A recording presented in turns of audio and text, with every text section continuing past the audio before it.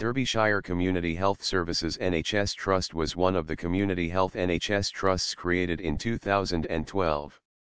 The Trust has established a responsive workforce model using health roster software and Safe Care, which they say has reduced agency spend, ensured quality and freed up nurses for hands-on care.